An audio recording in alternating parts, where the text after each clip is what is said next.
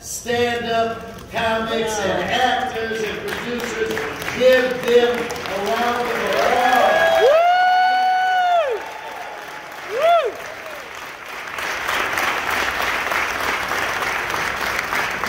I'm so happy to be joined by Councilmember Harris-Dawson and Councilmember Curren Price.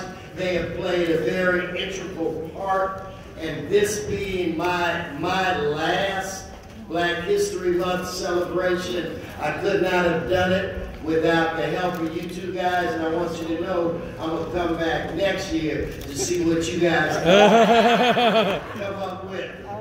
Now, I know there are a few people that are saying the only reason why Herb Wesson is honoring Black comedians is because he is a failed Black comedian.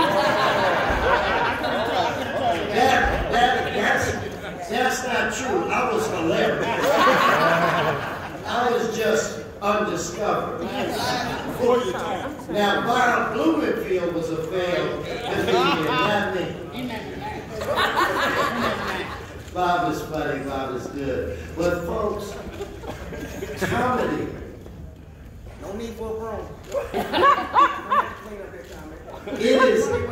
It is easy to make people sad. It is unbelievably difficult to make people laugh. And people don't quite understand the importance of humor. We, I believe, have a representative here today from one of our largest healthcare providers, Kaiser. Did you know they have humor therapy? Because comedy makes you feel good. Comedy helps heal you. These are not my words. This is scientifically proven to be. Speaking of feeling good, how long do you think we're going to be going? So anyway, to summarize, if your knee hurts, Eddie Griffin will hold you up as long as you need to be held.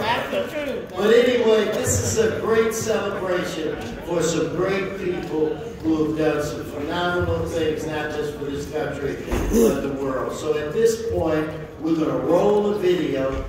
Albert, you're going to come roll off all the names.